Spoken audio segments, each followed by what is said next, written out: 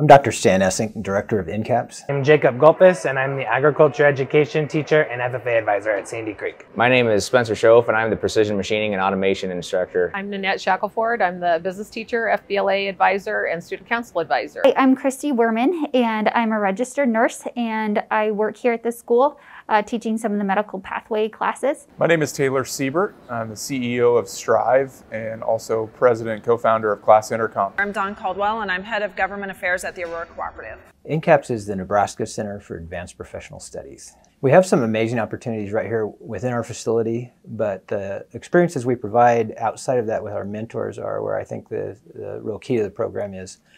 We pair each of our students with a business or industry mentor that's an expert in their field, and we partner with over 100 businesses in our region. They're working with industry leaders. They're working in the field, and they're actually getting exposed to what they will be facing in the real world. And so they're getting to see things in the hospital. They're getting to talk to people that are living it, that are working it, that's what they do day in and day out. Anytime you can get outside of the school and learn from other businesses or whatever career pathway they're interested in is a home run. To help students understand how exciting, in our case, how exciting agriculture can be and what the opportunities are in modern agriculture, business, and production is critical, and NCAPS gives us a great avenue to do that. It gives you a really good idea of what they want to do, and I think that's they won't know how valuable that is until they go into college and find out that they have more experiences than other people did. Maybe they see, some guy that they kind of looked up to that, went to high school in the area.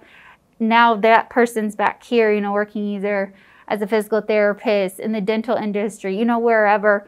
And those students are seeing, I could do that. I could be back here. I could be helping my community. They get the opportunity to build those professional relationships that they're going to need when they get out there in the field. It's really helping to retain our local talent that they want to come back and continue those partnerships with their mentors. Anytime you can get students out into the community and learning what businesses are doing, what's going to happen is students are going to want to probably come back and maybe work for those businesses, or they have a better appreciation of what's happening in the community from a business standpoint or whatever industry it is.